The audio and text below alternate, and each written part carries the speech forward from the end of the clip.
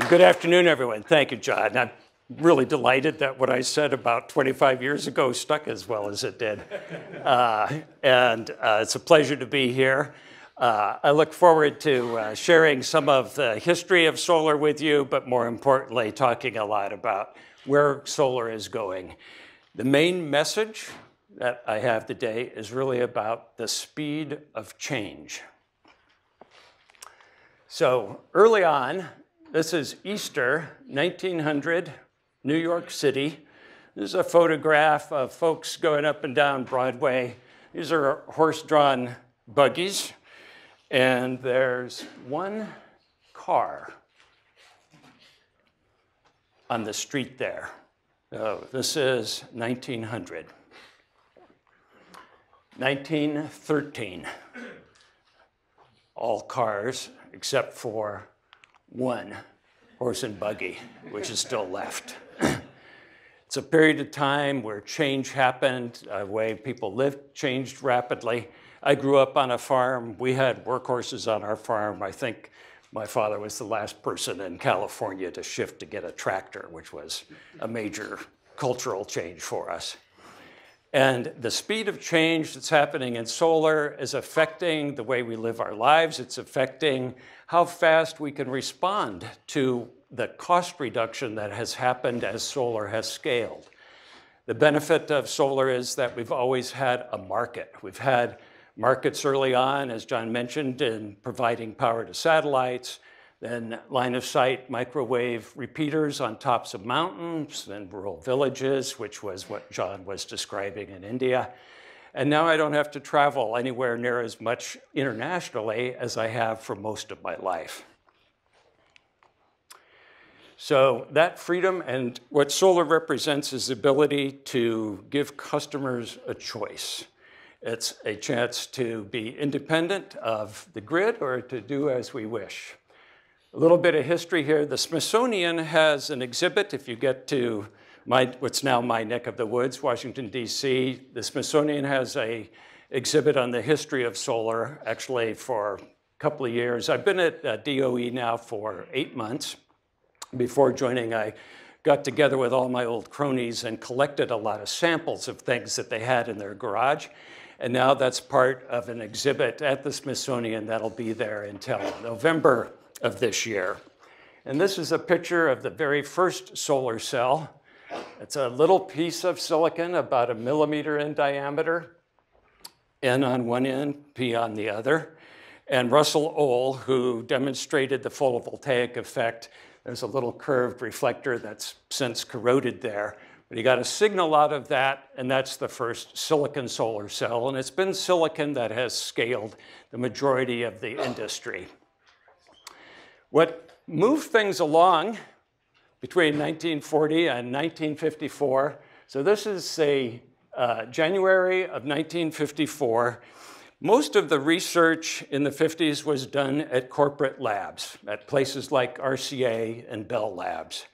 General Sarnoff, who was chairman at RCA, was looking for a way to make use of the beta rays coming off of radioactive waste, and discovered that you could take a silicon device, a PN junction, collect those electrons, and use that to generate electricity. So Sarnoff talked about how RCA was going to change the world, making use of all of that radioactive material in some constructive fashion. Bell Labs had been doing the majority of the work with silicon. And in April, following this, they announced that they had developed a more efficient silicon solar cell, which was this 1 centimeter diameter piece of silicon, an N-type wafer with a boron diffusion on it, back contact, essentially a small version of what SunPower mass produces today, where the advanced lines are 24% efficient cells coming off of a mass production facility. Size has increased, performance has increased. There's a lot of learning that has happened as a result of having markets that could use the products being made. As the costs came down, it allowed the scaling of manufacturing. Scale has helped drive most of the cost reduction in solar. By the way, if you're a scientist, it's very unlikely that science gets reported on the front page of the New York Times. But then again, this is sort of a new era that we're living in. The guys who invented it, Chapin, Pearson, Fuller, did this with little pieces of silicon that were actually cut lengthwise out of the first single crystal materials in order to get enough size. This was interesting. It was used a little bit for repeater systems. Several of the folks, Werner von Braun came over from Germany after World War II to develop missiles, and Hans Ziegler came over from Germany after World War II to head the Army Signal Corps. It's the Army Signal Corps that developed most of the uses for silicon solar cells very early on in their scaling, until in October of 1957, the Russians launched the Sputnik satellite, and everything changed. And we needed to up that performance. The way that was done was to put solar cells on a satellite called Vanguard. After 3 launch attempts, Vanguard finally was lifted off, and that 1/100th of a percent watt is what powered the satellite for about 7 years. Then the time that I got into solar was at the time of the first oil embargo. My peer group, the A students, all became nuclear engineers. Being a slacker as I was, I decided I'd try something different and went into solar. This is a plot that one of my first bosses at Spectrolab made, because by the 1973, 1974, there had been enough satellites launched that you could get an estimate of how much the cost could come down, depending on how much volume you made, what experience there was. This plot, I actually have the original of that plot, is what the industry has followed ever since. For every cumulative doubling of the performance, the output of cells, the costs have come down 20, 21% in a predictable way. A manufactured good, a product like a solar array, a wind turbine, those are manufactured energy sources. When you manufacture, you get experience. With experience can come the opportunity for cost reduction if there are markets. And fortunately, in solar, we've had those markets available to us as time has gone by. The first modules that, after leaving the aerospace industry, I was hired by Atlantic Richfield to set up R&D and manufacturing operation in Southern California. ArcoSolar scaled by 1980. We were the largest manufacturer of solar panels. I'm pleased to say that there are solar panels just like this one, built in 1980, out at Natural Bridges National Monument, that have the same output today as they did when they were produced. There's an existence proof. If you design this well, so UV light, oxygen, heat, thermal cycling, day and night, don't degrade the interconnects. The fatigue life of the interconnect was well designed. We have something that can last and can last a long time. So this ultimate capital good can realize the value that it can bring. The first large-scale power plant that we built, for us large scale, this was a 1 megawatt system in the high desert, Mojave Desert, just north of San Bernardino, an area near Hesperia. Southern California Edison has a substation called Lugo, barely visible in the corner of that. This is when the notions of being able to make better use of existing wires by putting generation out in the edges of where the wires are. And a lot of the population overflow from Los Angeles moved north to the high desert to Lancaster, Palmdale, Hesperia. And so as the need for electric power increased, the ability to put power close to where you needed it deferred into the future the capital upgrades of adding bigger wires or more wire.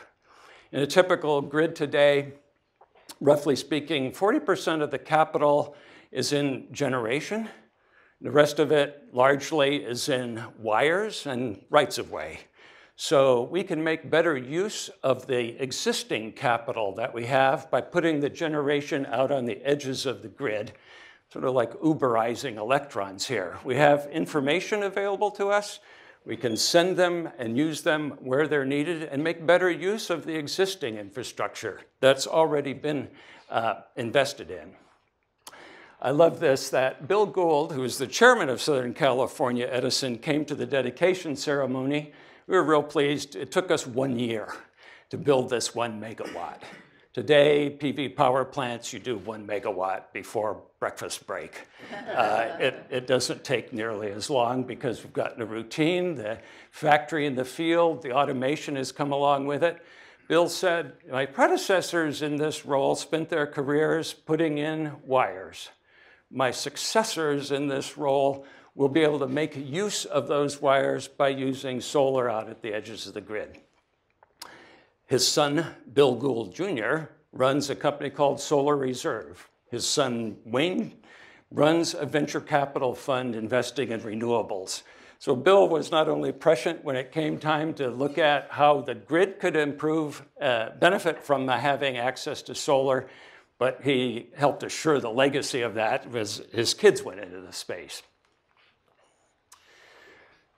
So we talk about in the early 2010, 2011, expectations are that the need for electricity will continue to grow every year. It's led to folks thinking about how many more gigawatts of power are we going to need to have to put on the grid. And as the scale of solar has expanded, the ability to get the cost down has followed, and the ability to better utilize the source of generation is available here. I wanted to now just take one step back and talk about the things that are changing and how fast they are changing. One of the first things that has come along in the mid to late 1990s are variable frequency motor drives.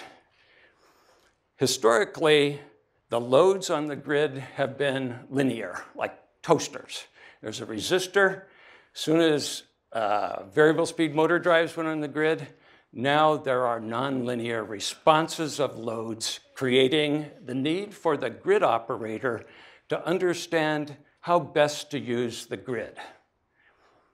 How best to use the grid. The grid operators have been working with variable input to the grid caused by nonlinear loads for several decades. A lot of folks challenge solar today. Our costs have come down, wind as well. You guys are putting variable generation on the grid. You're creating havoc with the performance of the grid. Grid operators have been living with havoc a long time, and increasingly so. There are very few nonlinear loads. Almost every device today has got some version of some form of power electronics on it.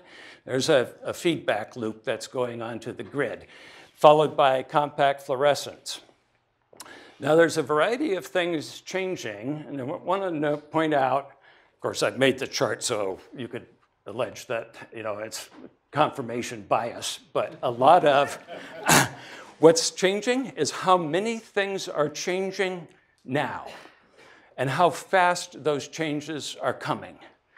So smart meters, power management units, automated meters on the grid, having wind and solar come onto the grid, creating the opportunity for using renewables in a great way, having the internet be able to provide us a lot of information. Heat pumps probably deserve to be a little earlier on this chart, role of power electronics, and we're already seeing storage, battery storage, for electric vehicles in the range of $235 a kilowatt hour. That's a number that most folks said wasn't going to happen until 2020. So a lot of the rate of change, and it's, as humans, relating to exponential change is tough to internalize.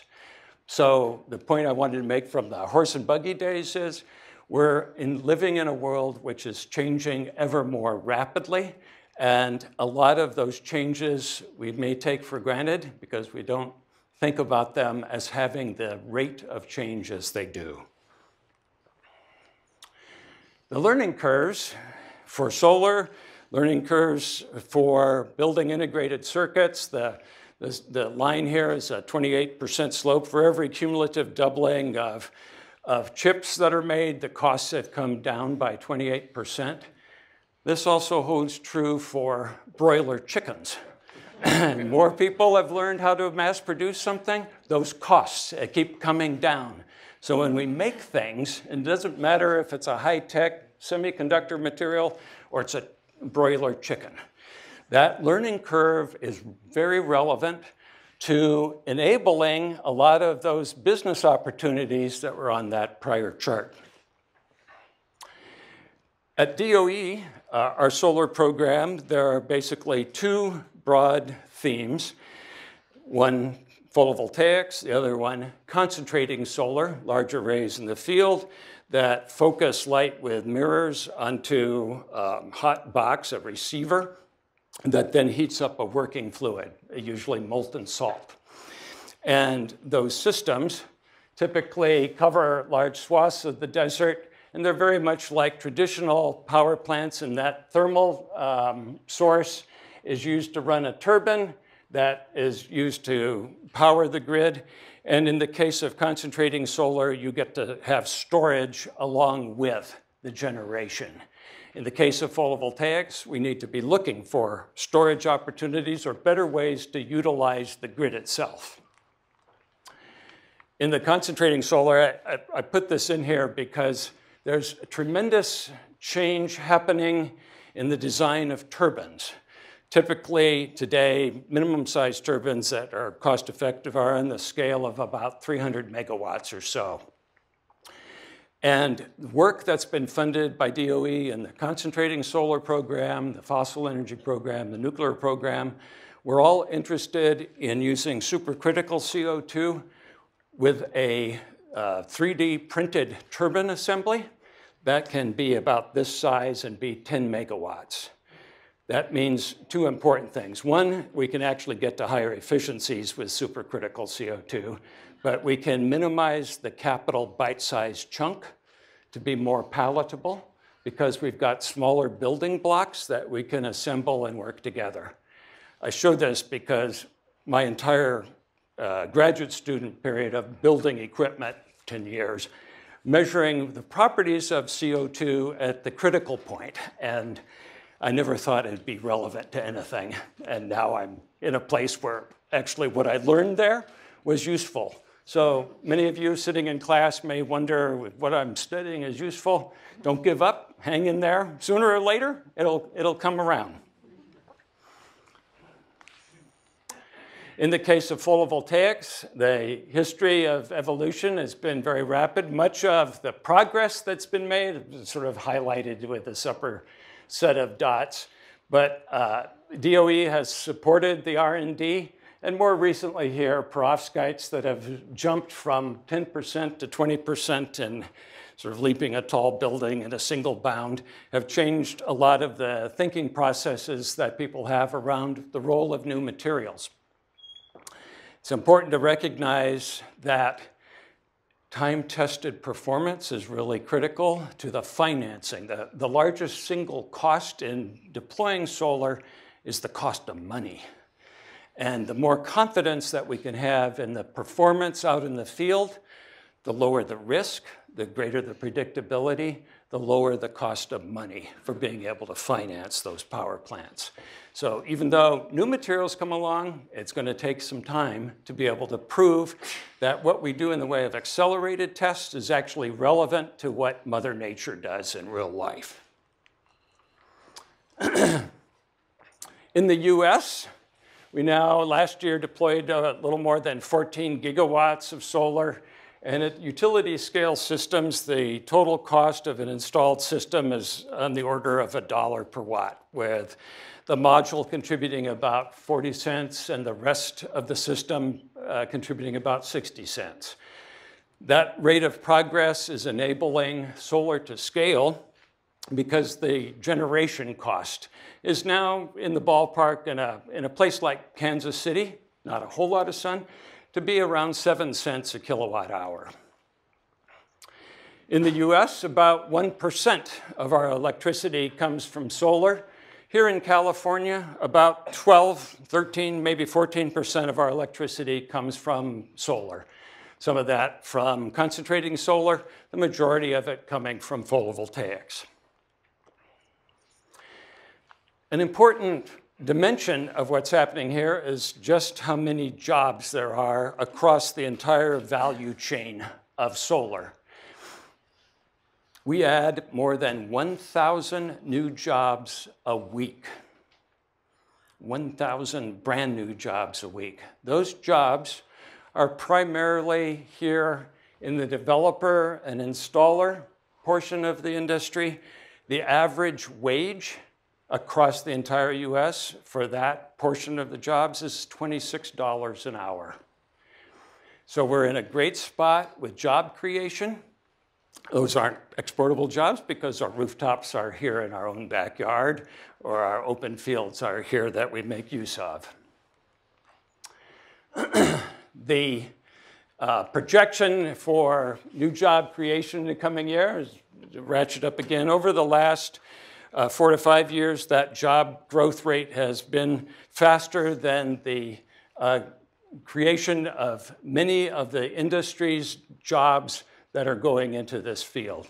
And we have these jobs all across the US, all the way north to Alaska, where a lot of folks use solar with microgrid systems out in the remote areas, hybridizing PV with diesel gensets. The knowledge that we gain about how to put solar into the grid here in Palo Alto with Palo Alto Municipal Utility is just as relevant as putting solar out in that microgrid, because these are the kinds of things that can be operated with a smartphone.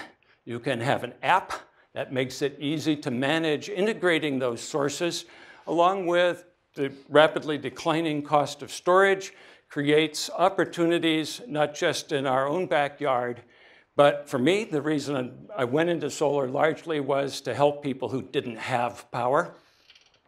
And the same kind of microgrid concept that works here can work in Lesotho or parts of India, anywhere. And so the opportunity to see solar scale relevant to both urbanized, developed parts of the world, as well as developing parts of the world, is an important driver. During the course of my life, the population of this planet has almost tripled. It's humbling to me that the scale of the number of people who need power to be able to live lives easily, to be able to get access to clean water and have some electricity. Those are fundamental things that we can address, at least in the case of electricity, with what we can do with solar.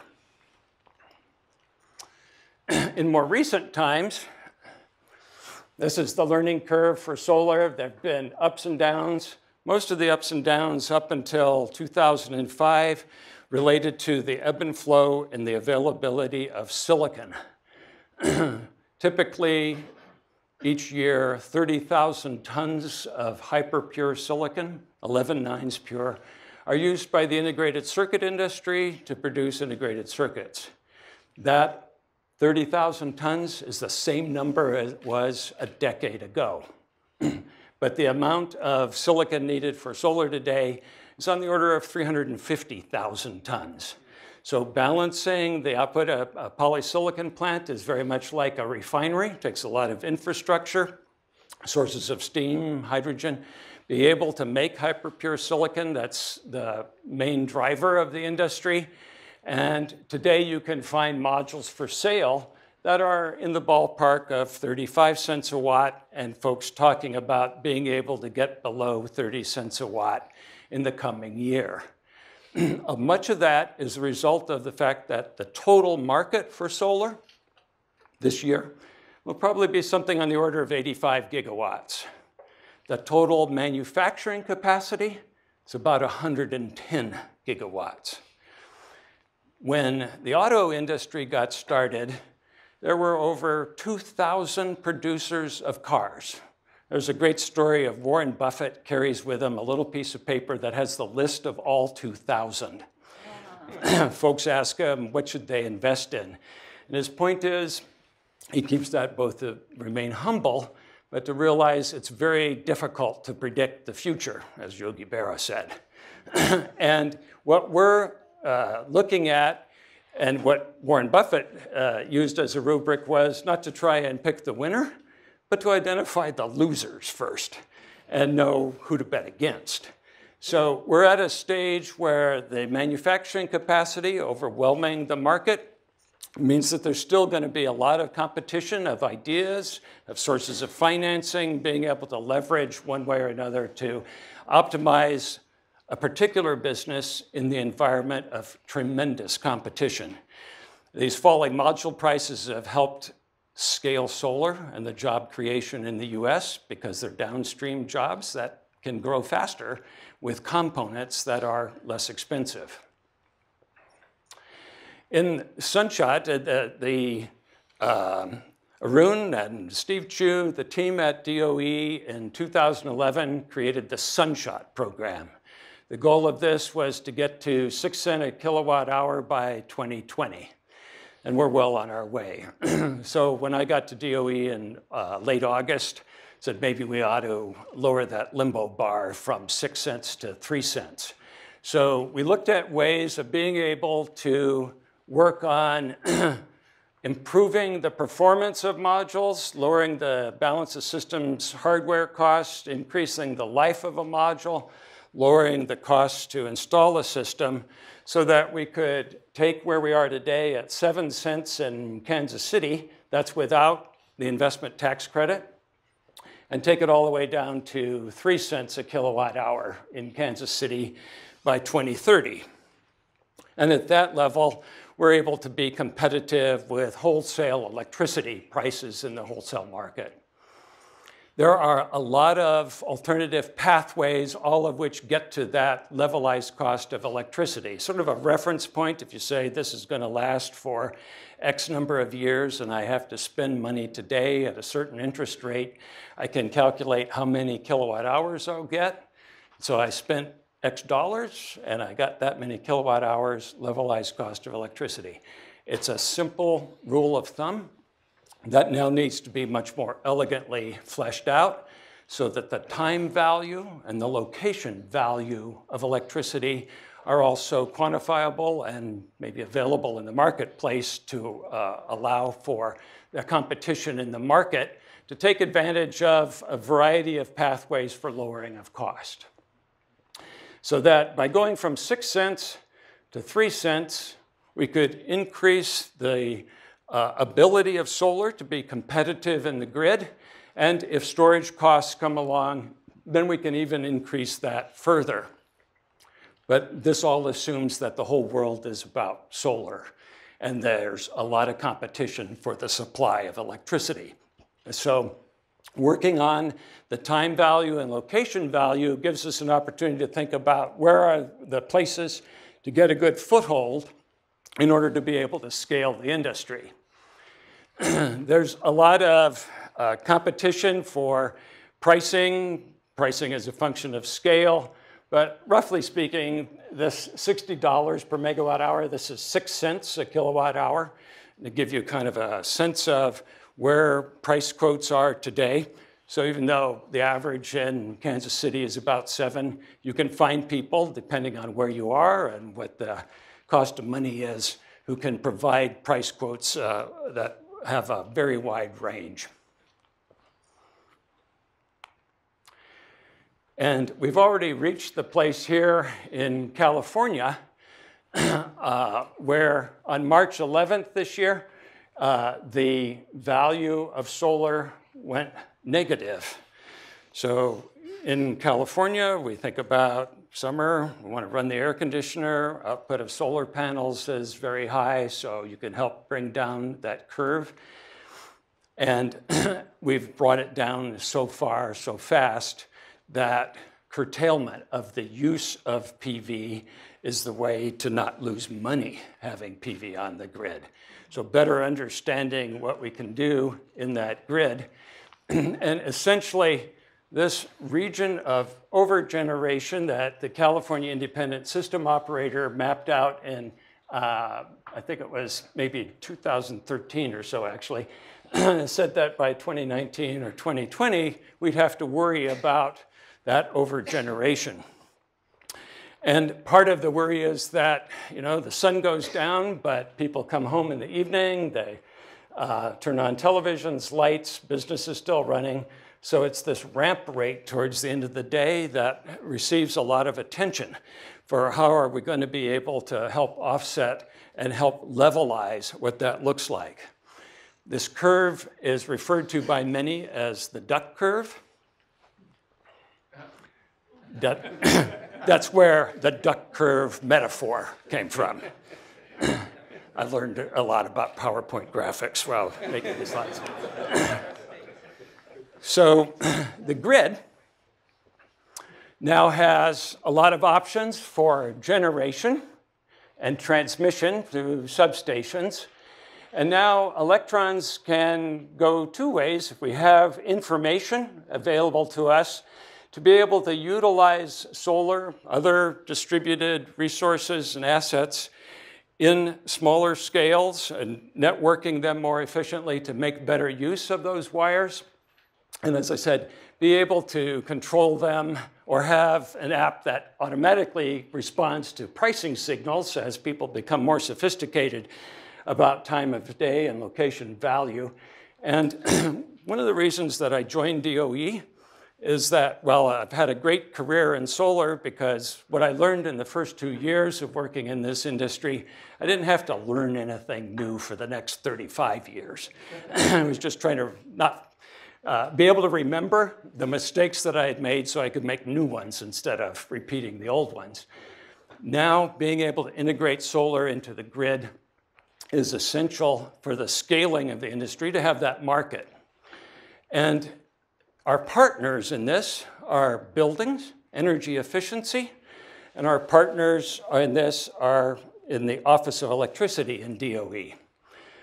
When I introduced myself at DOE the first day, folks said, stand up and explain who you are. I said, I'm Charlie Gay. I've been in solar longer than the DOE has existed. DOE came about in 1977 or so. And those departments have ossified as time has gone by. So it's important now, because we get to sit at the big kids table at Thanksgiving, it's important for us to be able to work together with the Office of Electricity, planning how best to use the grid. And it's important for us to relate well with energy efficiency opportunities, because the Internet of Things has come to energy efficiency in a big way.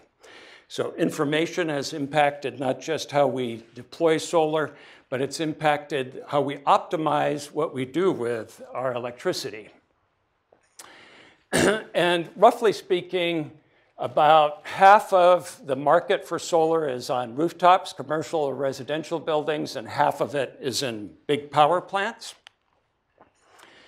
And in response to the need to build some bridges between different parts of the department, the Grid Modernization Initiative was launched. Grid modernization is happening with or without the Department of Energy. It's happening all around the world. And so to work to bring these moving parts together, the DOE created the Grid Modernization Initiative.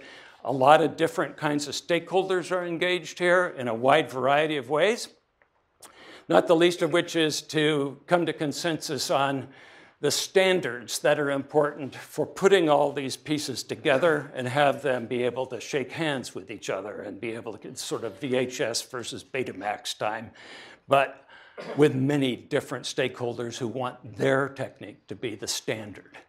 So being able to put these elements together as part of GMI, as it's referenced, and 13 of our 17 national labs participate in this effort called the Grid Modernization Laboratory Consortia.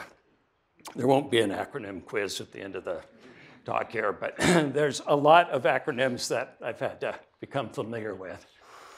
The important point I want to get across is that the grid is very complex and interrelated. And so these levels of the ecosystem, from the end use to the generation, all have financial dimensions that are relevant, and stakeholders in the marketplace who now can make independent decisions without the need for a public utility commission to say whether or not they can put solar on their roof. So the opportunity here is also a challenge, because there's now a mix of loads on the grid. Putting an electric vehicle changes transformer loads in that neighborhood. There are a lot of challenges that the grid operators face, especially the distribution grid operators. And much of where I've spent time, fortunately just down the hallway from me are the folks in the buildings office, David Nemstow, and Kamal Sawyer, are folks that have been thinking a lot about reducing energy consumption in buildings and bringing together the possibilities for the generation of solar to be a part either in the residential sector or in community solar kinds of configurations that can work for commercial applications as well. And much of the emphasis has been on zero energy buildings so that we make the best use of our electrons, which helps further lower the cost of solar. So teaming with the buildings group has been one of my first priorities at having arrived at DOE. And the Internet of Things, the global market of the installed base, plotted here in billions from 20 billion to 75 billion by 2025, represent a large challenge, both for being able to have commonality and harmonization across how these devices interact with each other, but also to assure the cybersecurity of our systems that are now so thoroughly networked and increasingly so.